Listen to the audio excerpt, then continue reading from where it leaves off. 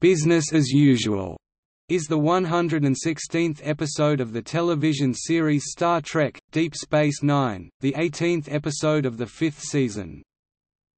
Despondent over his mounting financial woes, Quark allows his cousin Gaylor to talk him into joining the arms sales business.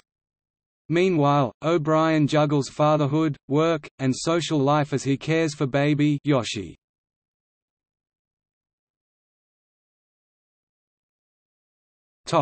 Plot. Quark and Jadzia Dax are playing Tongo in the bar, but the Ferengi's heart isn't in it. Since losing his business license, Quark has lurched from one bad deal to the next, causing insurmountable deals and leaving him with nothing. Quark's cousin Gaylor arrives on the station and offers to help him out of his predicament. Quark knows immediately what the Enterprise is, selling weapons. Gaylor tells him that no weapons will be brought to Deep Space Nine, as Odo would stop them.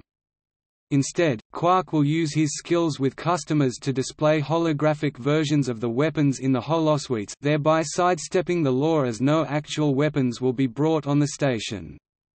The weapons will be supplied by the suavely sinister Haggoth. Gaylor claims the money will help him pay off his debt, help renew his business license, and eventually enable him to buy his moon.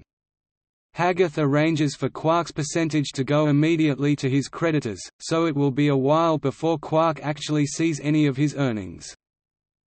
Quark turns out to be a natural at selling weapons, and the scheme becomes quite profitable, and Odo's attempt to arrest him fails when the Bajoran government intervene, as Haggoth sold weapons to the Bajoran resistance during the Cardassian occupation. However, Quark soon finds himself ostracized by his friends, particularly Jadzia, who are disgusted that Quark has sunk so low.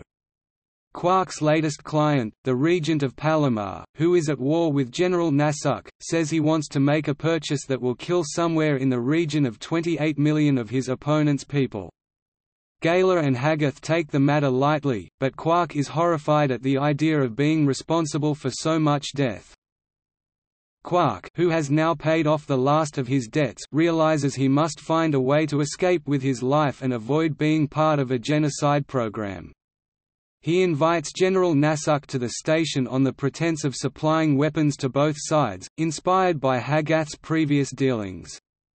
He arranges for representatives of the two sides, the Regent of Palomar, and General Nasuk, to encounter each other in a cargo bay, making himself conveniently absent in the process. A firefight ensues, and they leave the station in pursuit of the double-crossing Gaylor and Haggoth. Quark's friendship with Jadzia is renewed, and although his financial woes are over, he finds himself with a fresh debt when Sisko makes him pay for damage ensuing from the firefight. Meanwhile, O'Brien's new son Kiriyoshi is going through a phase where he will cry without fail when the chief puts him down, as Keiko is away and his regular babysitter is unavailable. He tries to bring his son to work, and even play darts while holding him, but eventually he is forced to take some time off. Kiriyoshi finally settles when Worf holds him, giving O'Brien an opportunity for some much-needed rest.